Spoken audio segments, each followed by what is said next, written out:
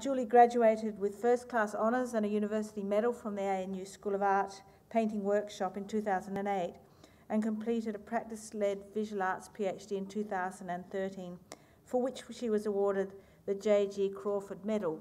But as a former research scientist, her research crosses across that science and visual arts. And she says she talks fast, so you don't have to. Please welcome Julie. Thank you very much. Thank you. So you might get an early tea break. All right. So as Barb said, I graduated from my PhD about 18 months, nearly 2 years ago.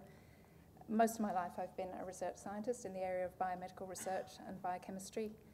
But when I made that switch to the visual arts, which was about 10 years ago, I didn't really see any interconnection between those two fields. And so I guess I'm going to focus on painting in this talk, but I'm also going to talk about sort of how I started to see similarities and differences between my practice. So, before I started my PhD, I was a representational observational painter. So the image on the left is an eye painted into the bowl of a spoon. So it's a really tiny painting, and I made lots like this. It's quite extraordinary for me to see it blown up at this enormous scale. So my focus was on spatial illusion and how I could evoke the convex surface of the eye from the concave surface of the spoon. The central image is from around the middle of my PhD, and the one on the right is a painting made a couple of weeks ago, which emerged from my residency in applied mathematics. And this progression is essentially the story that I'm going to talk about today, focusing on painting, or at least one strand of my painting practice.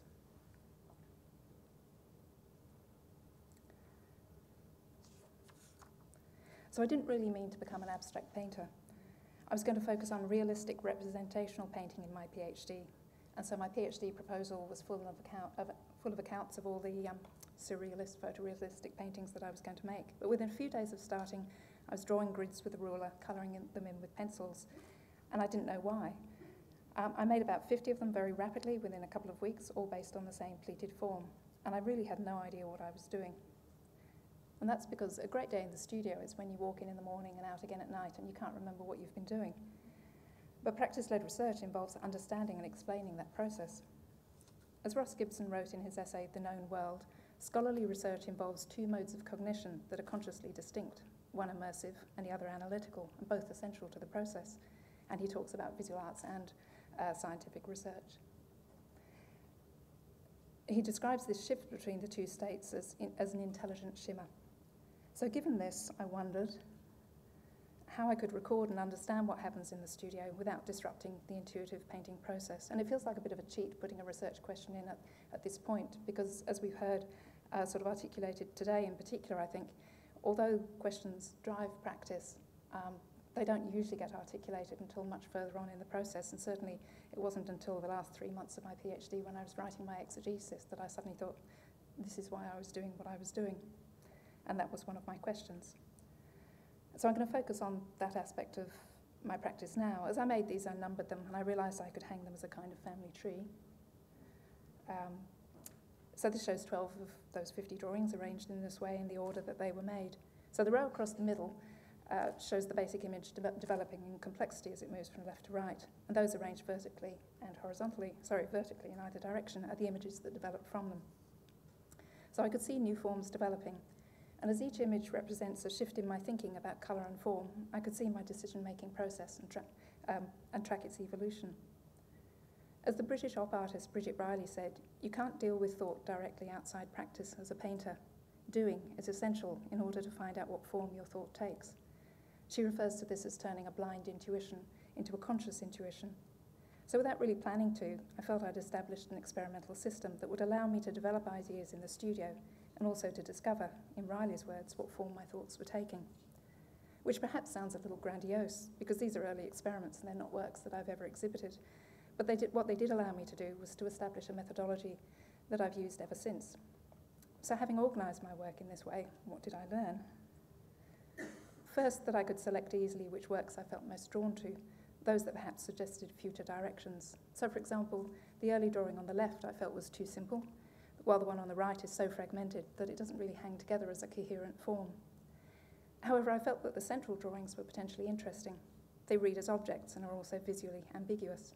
And paired in this way, they perhaps imply a sense of shifting from one configuration to another. So I could start to understand what I'd been aiming for and where my project was going. I seemed to be interested in creating forms that were ambiguous and perhaps dynamic. I realised too that I hadn't altogether abandoned representational painting, but rather was exploring representational techniques, colour, form, tone, but without reference to real objects. I could see that my subject was still spatial illusion, how paint can open up the picture plane to create that sense of a third dimension. But by separating illusionistic techniques from recognisable objects, I could focus instead on their formal compositional qualities and also play with the idea of visual ambiguity. So there's an example of that here in this painting by Hieronymus Bosch, The Ascent of the Blessed, where the light bright circle can be a tunnel, the light at the end of the tunnel, but it can also be read as a highlight on a solid object that appears to emerge from the painting surface. So you may be able to sort of flip it with your eyes, so it looks as if it's protruding out down to the left and then flip it back again. But this ambiguity is collapsed by the human forms that we interpret as being near or far from us, particularly the tiny figure painted onto the light circle, which then clearly becomes an exit into the sunlit plains of paradise. In other words, the figurative nature of the work shuts down an alternative, plausible interpretation. So this form is what's known as a bistable percept, and this is another. So as you stare at this very familiar network of lines, what you're probably seeing is a cube that points down and to the left. But if you keep staring at it, it should flip. Is anybody getting that? Yep. So, and you're not thinking about it. It just happens. So you're probably looking up at a point at a cube that points off to the right, and you can use that red dot to sort of push and pull it and exercise your vision centre to flip it between the two orientations. So these alternative interpretations are what the neuropsychologist Richard Gregory calls visual hypotheses. And in fact, what you're doing when you do that is picking only two of many possible interpretations, but we go for the simplest. And of course, this also applies to optical illusions like the duck rabbit and so on. So as I said, I used to be a research scientist, and I realised that my fascination with this kind of visual ambiguity related to a particular aspect of my scientific past, which was the development of hypotheses. So as a scientist, I performed experiments, analysed data, and then speculated as to what these might mean. I developed multiple hypotheses that seemed likely to account for my experimental results, but which couldn't all be true. And this was what I really enjoyed about research science. So hypothetical thought creates a kind of crystallised uncertainty, where reality fragments into many possible but mutually exclusive futures.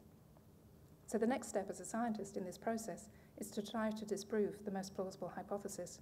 And this was always the hardest part when I saw my carefully constructed speculations come crashing down.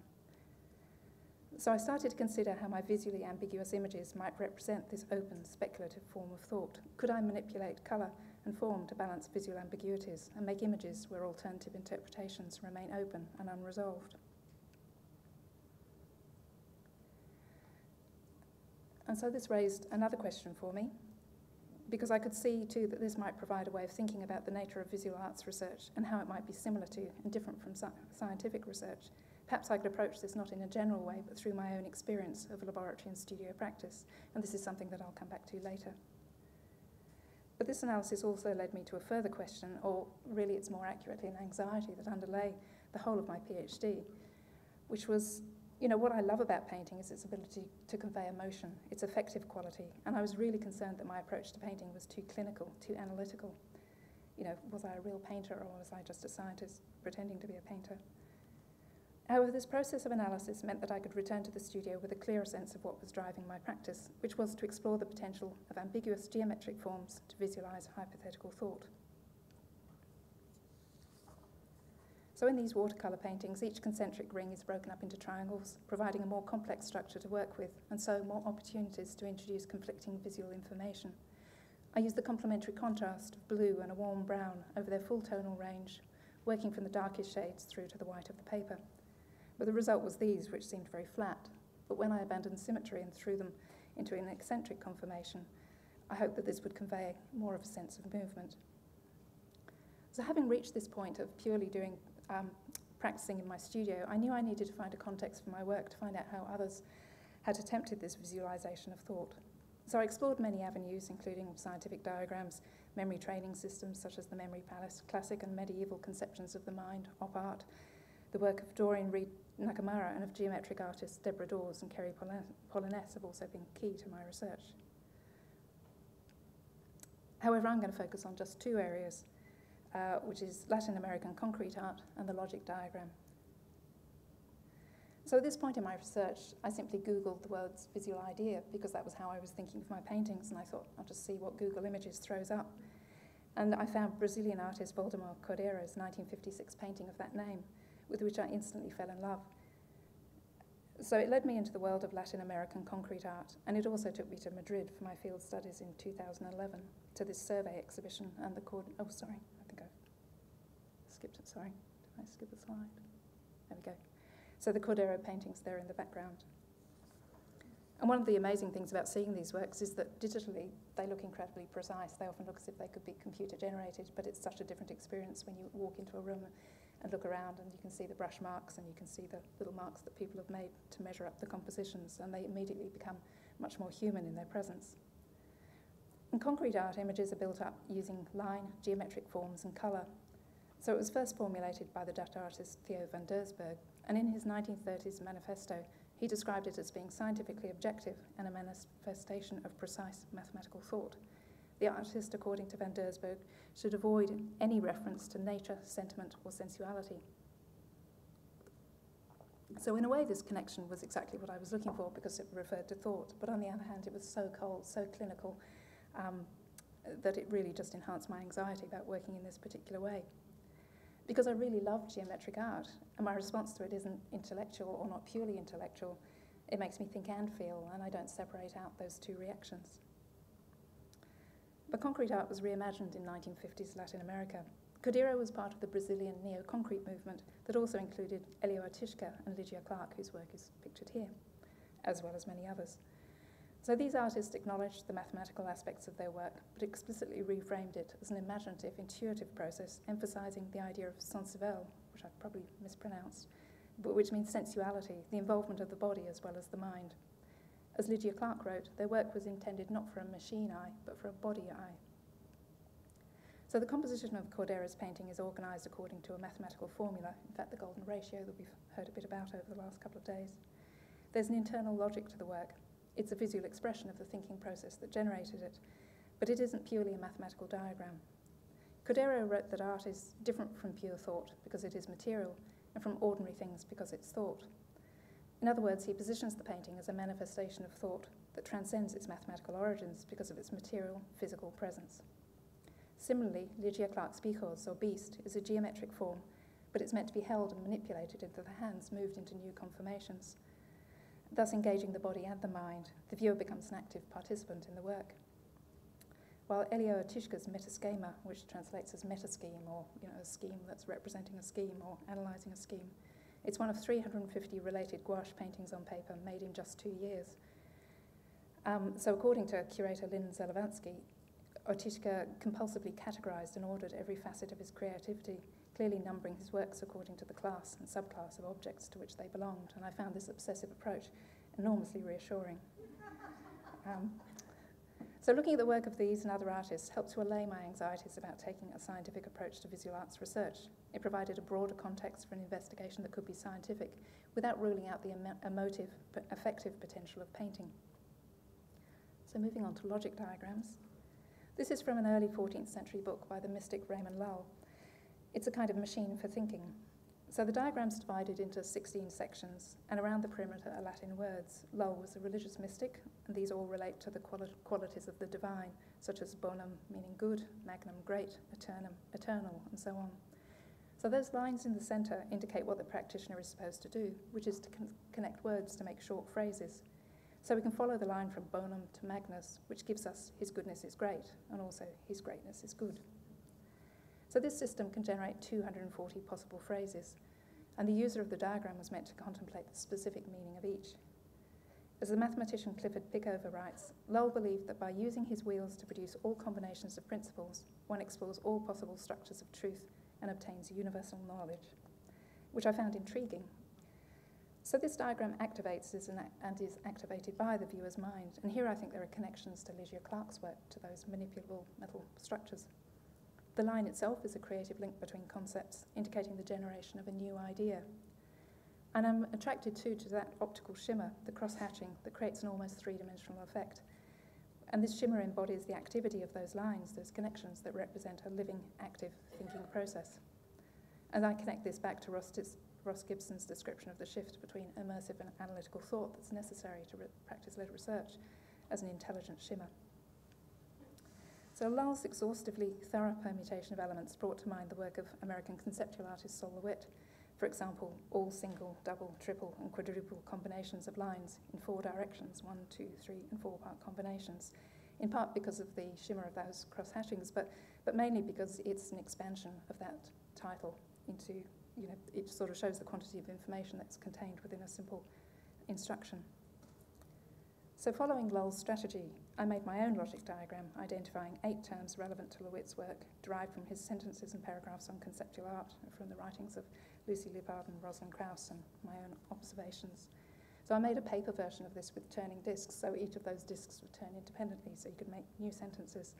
And I did this when I had to write a 5,000-word essay as part of my PhD, because this can generate 1,680 possible 6-word sentences, giving 10,008 words of original text, which is enough for 2 essays. Though I did also have to write the essay as well. So examples include its futile logic is irrationally fertile, its irrational multiplicity is structurally open, its structured repetition is openly futile, and so on. So following Lull's logic, each of these sentences could be contemplated to reveal some aspect of LeWitt's work that one might otherwise miss. So my aim here was to question how interesting or creative this might be. What are the possibilities and limitations of such a system? While every sentence is unique, it's clearly limited in its scope. After all, the diagram generates phrases such as, it's logical logic, it's logically logical. Furthermore, the number of combinations generated will always be finite, no matter how complex the diagram. And I just included this quotation from, this is from Gulliver's Travels, when Gulliver goes to the Isle of Laputa and visits the students of logic. So the most ignorant person may write books in philosophy, poetry, mathematics without the least assistance from genius or study. And I guess that's one of the concerns I had about my particular approach to visual arts. So it raised this question, which is, can such an exhaustive process generate new ideas, or will it simply reconfigure information into predictable and finite patterns? Is this a creative process or an exercise in futility? So this was a question that I could take into the studio, and again, it's a question of identifying after the fact that this was my motivation for making this series of the work entitled Strange Objects. So my aim here, or at least what I ended up doing, was that I worked within certain limits to make an extended series of geometric and visually ambiguous paintings. I wanted to find out what would happen if I just kept making paintings. Would they evolve? Would they break out of the system? Or would I end up in a futile cycle, making works that were virtually identical? So every one of the 50 or so gouache paintings in this series is on square black paper. And for all but 3, I used the same size circular grid, the circle being a reference to the logic diagram. I used a limited palette of colours, and I worked on this series pretty obsessively for about 6 weeks, making no other paintings. So as I worked, I hung them on my studio wall, starting in the top left and moving down and up as I went along. And to create spatial illusions, I diluted out the gouache, and this also gave the paintings a physical material quality when seen close up. So my colour choices allowed me to play with the eye-catching qualities of red against a cool blue, with a pale, warm yellow operating as a highlight. The red and blue tend to fight for attention. We perceive red as advancing and blue tends to recede. However, pale colours also advance, while darker hues tend to be read as recessive shadows. So this was a colour palette that could be open to conflicting readings, and it tends to operate differently at different viewing distances as well, which, if you make small work, it's something that I'm always thinking about. What does the work do from far away, from a mid-ground, and then from close up? So as I worked through this system, I'm hoping those are showing up, I found myself getting stuck on particular effects that I enjoyed. For example, here I experimented with filling in the grid and then breaking down the edge, and with introducing that deep cadmium red. And here I was working out how I could enhance the shimmering effect at the centre as an indirect reference to the optical shimmer at the centre of the Lullian logic diagram. So as the series developed, 4 main families evolved. Two I've already shown you, and there are two others. So one's the top right-hand one, where the images started to resemble natural shell-like forms, and then the bottom left, wave interference patterns. And so I was interested in the way that, starting off with pure mathematical forms and principles, I was starting to perhaps make things that look like objects in the real world, natural forms. But within each family, over time, the paintings tended to converge, to become increasingly similar to those that had gone before, and I found myself becoming very bored and frustrated. And one day this frustration led me to discard the constraining circular grid and to allow the pyramidal unit to guide the composition of the image. So just returning to that question as to whether an exhaustive process can generate new ideas or simply reconfigure information, with that series, The Strange Objects, I found that at first the images tended to be quite diverse, but then they stopped evolving as I've described. However, this stagnation led to an unplanned and marked change in my approach to the image. So the answer to the question isn't straightforward. Such a process could both become predictable, and then because of this, it might lead me somewhere new. So removing the grid meant that I no longer pre-planned the form of each image. So in those earlier ones, there's no drawing or gridding involved. I started out by painting a single unit and then another, joining them on, allowing the form to develop, creating asymmetric and crystalline forms. So I set up a simple relationship between tonality and the size of the basic unit. So smaller units are dark, larger ones are pale, and often quite transparent, so the red ground comes through. This enhances the spatial illusion as the larger and lighter units appear to grow and swell out of the surface. But when I tried to constrain the unit to keep it small and regular, the image still diverged from a regular appearance because of all those small slippages that happen when you're painting. I could also allow the spacing between the units to grow, creating a more organic line that zigzags across the paper, disrupting the form. So I made connections here with this medieval painting, The Errant Spirit. It's the only surviving panel of a disciplinary diptych or triptych, and a missing panel or panels would have shown a man at prayer with images suited to his religious devotion. However, here his errant thoughts are straying to worldly concerns in the form of red lines. I'm not sure if you can see those, but they're emanating across the painting. They snake across the painting, branching out towards the horse, clothing, caskets of jewels, and under the skirt of the young and beautiful woman. So I like the connections this makes between thought, reverie, imagination, and the sensual experiences of the body. There are lines of thought, too, in the work of Venezuelan concrete artist Gertrude Goldschmidt, known throughout her life as Gego. These are drawings in space made with wire. The beautiful interconnectedness of these delicate forms emerges from a simple structure, a linkage between 2 points, and is taken to an extreme in the reticularia on the right, which fills a whole gallery in Caracas, which I would just love to see. So this highly complex and organic form brings to mind the micro and macroscopic structures of the universe. And in a series of poetic writings found after her death, her sabiduras, or words of wisdom, Gego described the nature of this line from which her structures are formed. Just to paraphrase, the line is abstract and material at the same time, embodying human descriptive thought and human connection. So as in the Lullian diagram, the line represents thought, but for Gego, it's cellular, molecular, human, and also anatural, outside nature, involving the intellect, the body, the senses, and the imagination. And these paradoxes aren't resolved, they're held open in these beautiful forms. And I was lucky enough to see some of the spheres in the really wonderful survey exhibition of her work at the Henry Moore Institute in England last year. So in this context, I began to feel that how constraining the edge of the paper support was. So instead of allowing it to truncate and constrain the growth of the image as it does here, I began adding more paper as the image grew and spread, resulting in this more amorphous and somewhat anatomical form. And then this was the largest work that I made,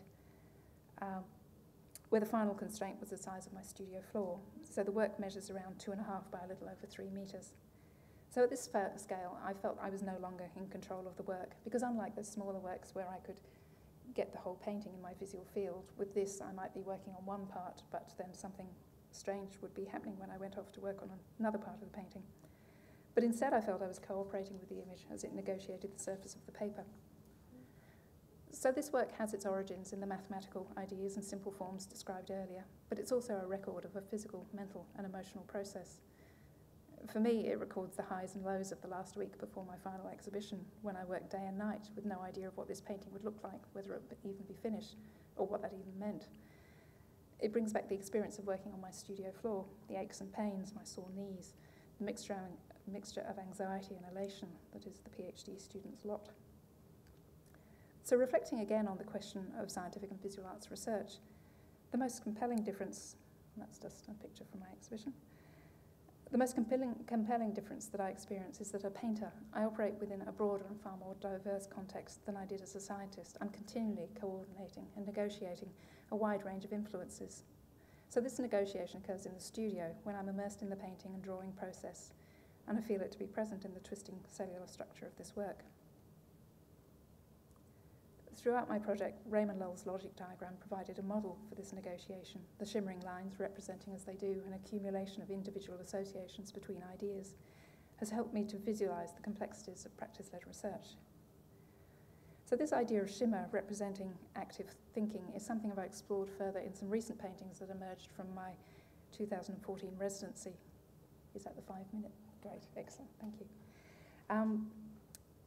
So this is a scheme, it's called the Vice-Chancellor's College Artist Fellowship Scheme that I co-developed a couple of years ago, 3 years ago, with our then Professor of Practice-Led Research, Anthea Callan.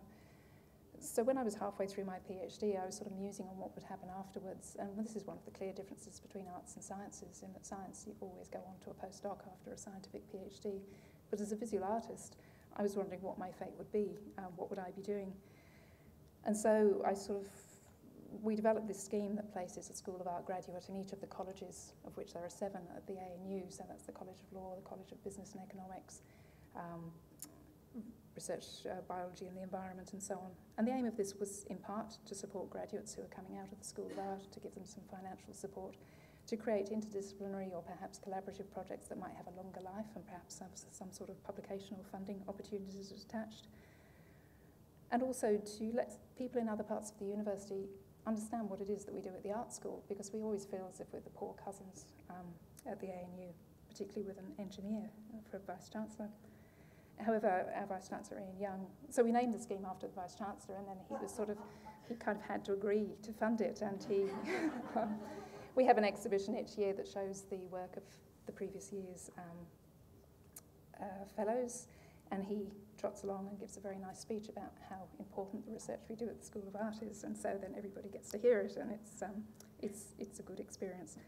So I worked in applied maths with 2 topologists, Dr. Vanessa Robbins and Professor Stephen Hyde, and I'm not going to go into the mathematics of the schemes that I was looking at, but my particular interest was the idea of visualization and understanding, because I know that my understanding of complex maths falls down when I can't visualize the system that's being explained to me. So my rough, broad aim of the project was to understand how mathematicians visualize their systems, what kind of visual imagery they used, whilst trying at the same time not to be seduced by those very beautiful images and not simply reproduce them. And so what I wanted to do was to understand a particular system, and the one that I worked on was a structure called the entangled labyrinth, which is just a beautiful name. But then to find my own way of understanding, visualizing that system, and then to work through it and create my own idea. And so I'm not going to explain that in detail, but what I started to do was to use colour to map space, which was not something that the mathematicians were doing. And so that's resulted in this series of works. Perhaps paradoxically, this opportunity to work in a scientific environment and to explore the nature of mathematical imagery has led me to refocus on the physical, material particularities of painting, and to refocus too on the differences that I perceive between scientific and visual arts research rather than the similarities, which leads me to my final point. In my scientific practice, no matter how intuitive or serendipitous the process might be, it was crucial that I formulate precise and unambiguous answers to research questions. These are the foundations on which scientific research is built. But I don't have definitive answers to the questions that I've posed throughout this talk. I didn't really even have the questions as I went along, nor do I think that it would be useful if I did. Instead, I feel that what I've done is to explore, react to, reformulate, and I hope visualise these questions in my painting practice, keeping them open to be considered by the viewer. Thank you.